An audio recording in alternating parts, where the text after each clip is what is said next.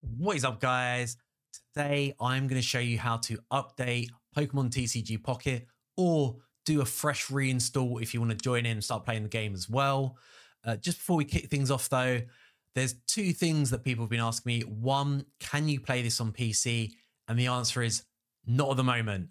For some reason, the developers do not want us playing this on PC emulators. I don't know why. I'm hoping when this does go live that we can, because I'm desperate to play on my PC as well as my phone.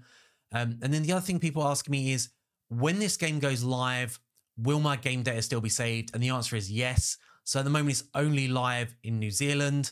And when it goes live for the rest of the world, your data is going to be transferred across. Because imagine all these people in New Zealand have got early access. I'd be pretty pissed if they just deleted my account. I'd be pretty annoyed. So of course, that's not going to happen when we go live in the next couple of days. So the first thing we're going to need to do is log onto the Play Store. Then we're going to search Pokemon TCG Pocket. And this is if you want to update. So then we're going to click on See Details, and then we're going to do an uninstall. Now that we've uninstalled it, we need to go to a website. So I'll just quickly show you guys that. So all we need to type into Google is Pokemon TCG Pocket, and it's 1.03. So this could be for a fresh install, or if you want to update now that we've cleared the game off our phone. So yeah, this is the version we're going for. And then we're just going to scroll down, and you can see all the information here. It is safe to do this. And then we're just going to click download the APK bundle. And that is now on our phone. Let's hop back to the mobile phone, and we're back on the phone. So originally when I did do this, I used an XAPK installer. For some reason, it wouldn't work this time. So I had to use APK Mirror Installer, which is ironic because that's the website we were just on.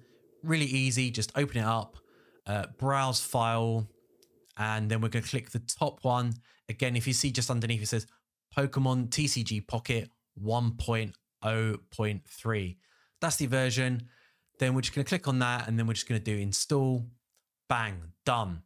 And I'll just quickly show you a video of a Pokemon TCG Pocket running on the phone just to prove it is working. So now we're just going to type Pokemon TCG Pocket into our search bar, and then that's it. Click it, and now it's running. It's it seems a bit slower to run for some reason, but that's it, running perfectly. I'll just go into my Pokedex just so you can sort of see it, that it is actually working, because I did do this on BlueStacks and it looked like it was working, and then it crashed. Really frustrating. Yeah, and you can see my wonderful Pokemon collection.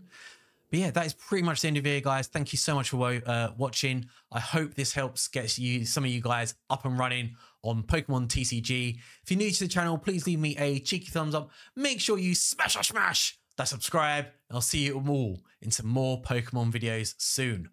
Peace!